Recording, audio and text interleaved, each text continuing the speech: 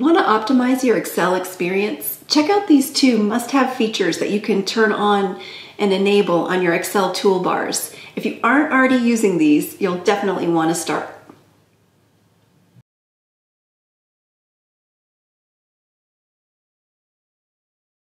I'm going to show you two very helpful things that you can turn on and enable on your toolbars in Excel that will really help you optimize Excel.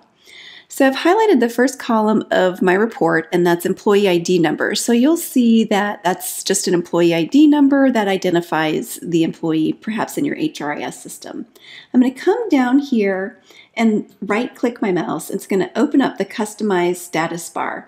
And I want to make sure that I have the average, count, and sum selected.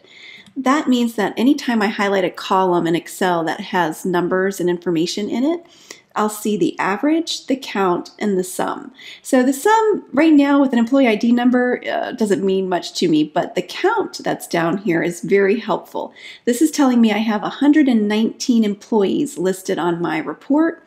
And I know that because I know that it's also counting any cell that has data in it.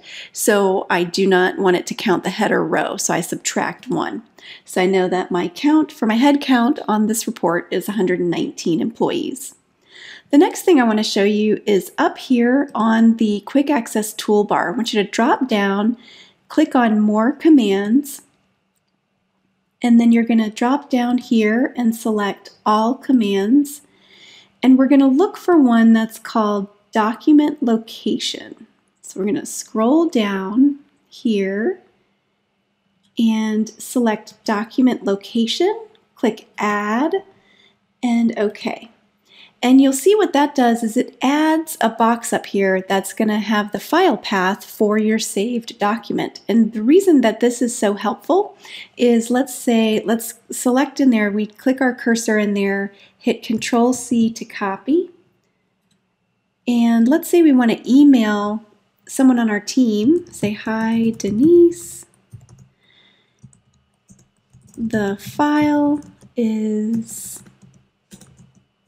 saved at," and then we hit Control-V to paste. It's going to show the person on your team there may be a shared drive that you have that everyone in your office or everyone on your team has access to. It's going to show them the file path, and then the last part of it is going to show them the title of that document. So you can email this to them, you can format it so that it's easy to read and say, hey, here's the file path, here's where to go to access that saved document. And this way you don't have to email the actual attachment. It saves you from the storage space on your email servers, from having to actually attach that document and email it. And it also, it saves you from having to attach something that may have confidential information in it. It's a nice way that you can quickly and easily cut and paste and copy where that file is saved. So that is called Document Location, and it's up here on your Quick Access toolbar.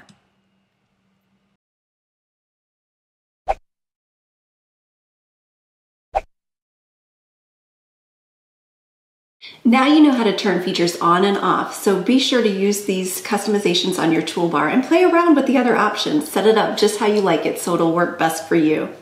Visit my website at sharonsmithhr.com. You can download a free quick reference guide with very helpful spreadsheet formulas in Excel for HR professionals. Subscribe to my channel and leave me a comment below. Let me know what other content you'd enjoy seeing. Thank you.